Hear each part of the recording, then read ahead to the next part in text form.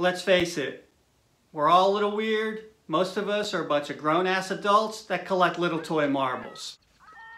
That is freaking weird. Hello, my name is Stephen Barr and welcome back to the channel.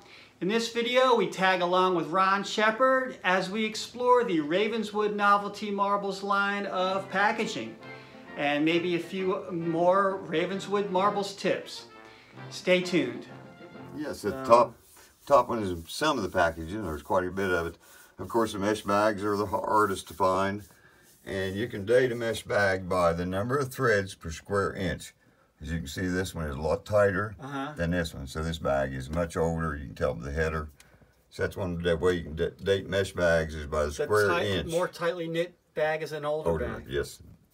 So what would be the date on something like that, Red? These are in the 30s to very early 40s, and this type mesh, a little bigger hole, we're into the 40s up to the 50s. Okay. And then after the mesh bags, you got into plastic bags. Right. And one way people have a lot of trouble, there's a lot of fake bags out there from different companies. One sure way, 95% of the plastic bags, you see this side, if they're original and older, well, this melted seam right down the back. Got it. So yep. That's a vintage bag. That's a vintage bag, and that's they and say that rusted plastic is thicker. Right. And they say rusted staples, well, they put them in acid and everything, rusted this and that, so you really can't give it. And the computer printers nowadays will make this print exactly so. But this is a fail safe. Is this melted seam? Gotcha. That's an original vintage bag when it's got that melted seam. Right.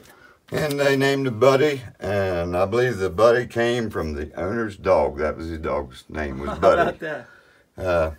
And there's the Buddy boxes. And they came in red print and blue print, right? Nope, they're all red. All red. The key to the boxes is there's two different sizes. The side view, you can see the difference.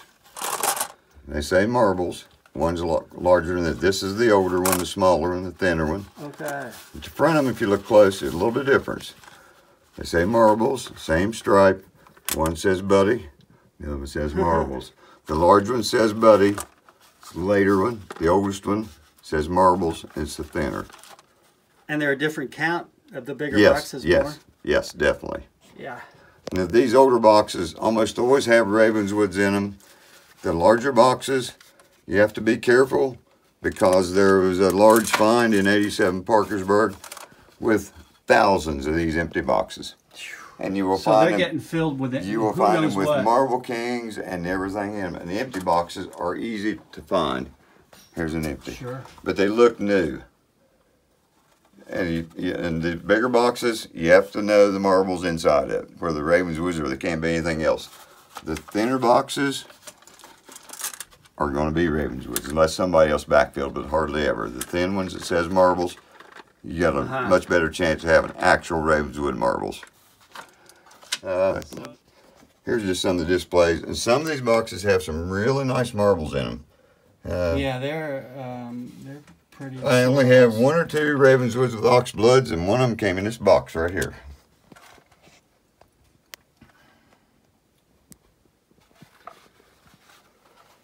And you get to the next shelf. We've got the Trucker's Marble Coaster and the automatic crane. And thank you for the demo on those. This is a unique item. It's a Chinese checker set. And the box looks exactly like vitro agate, only it don't say vitro agate, but this one says Ravenswood Novelty Works. These are pretty rare to come by. And if it has the actual Ravenswood marbles, this first row glows bright. So it'd be the right marble. They're UV reactive. This is hard box to come by. All right.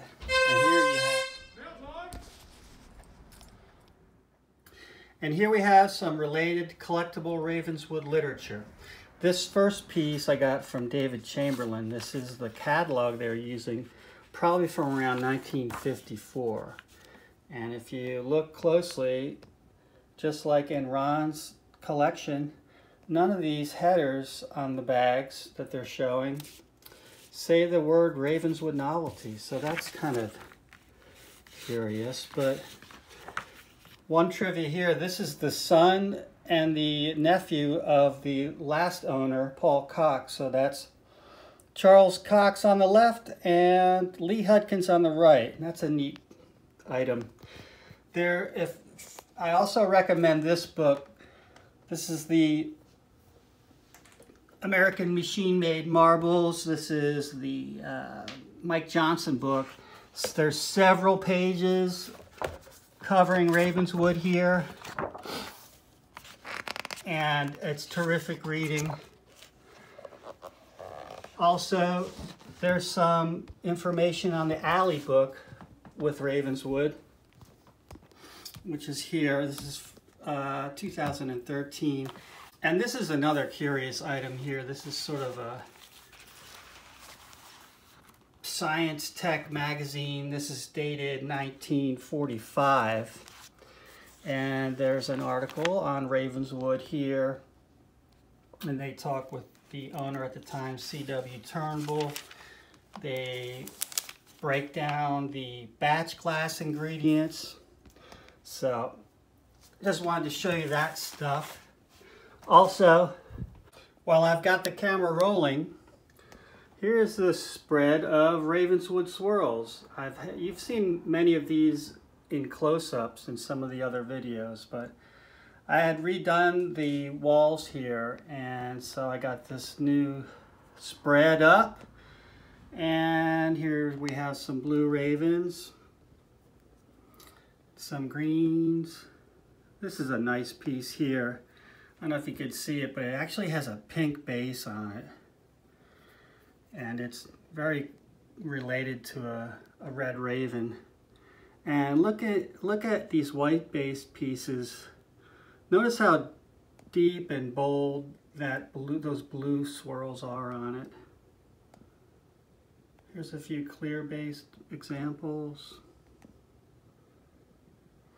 So that's my Ravenswood display, and I also wanted to sort of show these O-rings that I'm using now.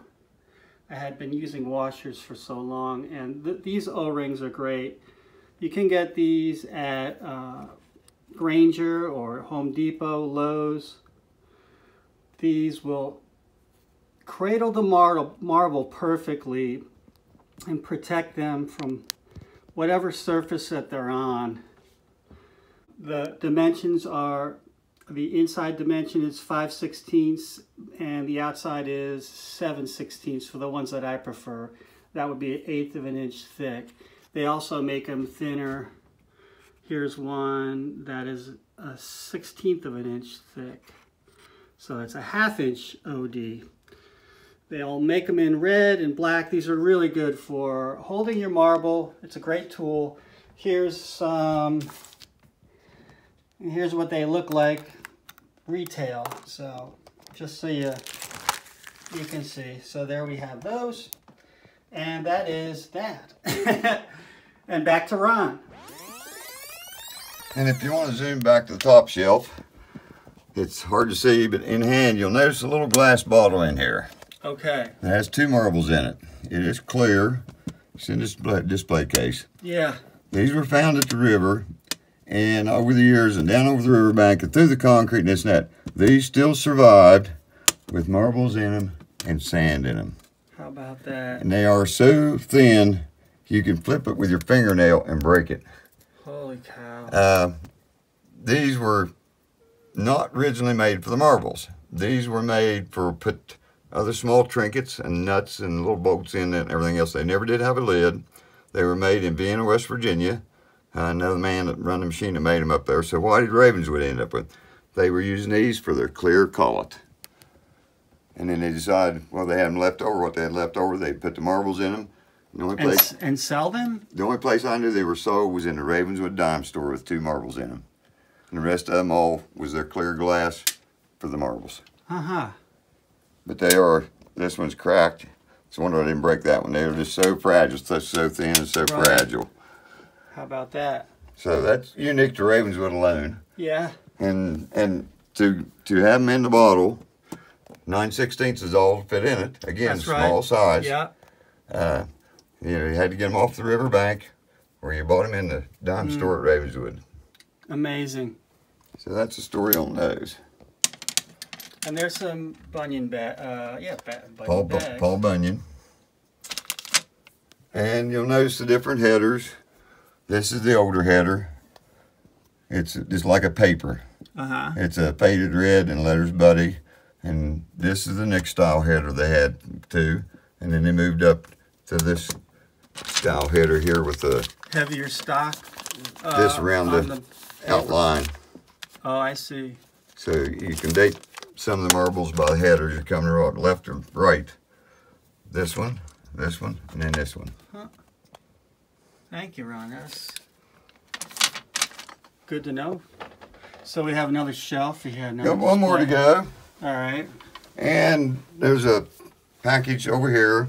Edwin Seyfried was the main man at Ravenswood after Allie left. And he was there until he probably locked the doors the very last time. These are the marbles that we talked about earlier that I got from Faye Seyfried, his daughter. These were Edwin Seyfried's part of his collection, all those pickle jars.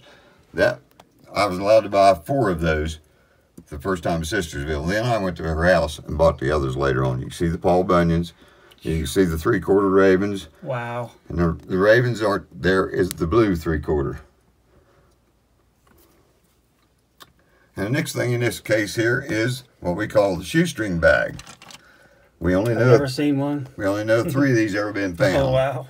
It says genuine old-fashioned marbles on the tag. And it has the Paul Bunyans. It's Ravenswood's. And it's tied, got holes in the bag with a thick string and use it for a shoestring. So it's red, white, and blue, the shoestrings. So we call it shoestring bag, and we know of 3 of them is all we know of. Nola Morgan has Fabulous. one. I have this one, and Dale Simmons Parkersburg has one. It's all we know of. Wow. So you keep an eye out for the Ravenswood. Yeah. Don't say Ravenswood. It'll say genuine old-fashioned marbles, but the shoestring's a giveaway. Thank you, Ron Shepard, for the Ravenswood tour and packaging tips. If you enjoyed this video, please check out some of my other content. Be well, and thank you for watching Vintage Machine Made Marbles.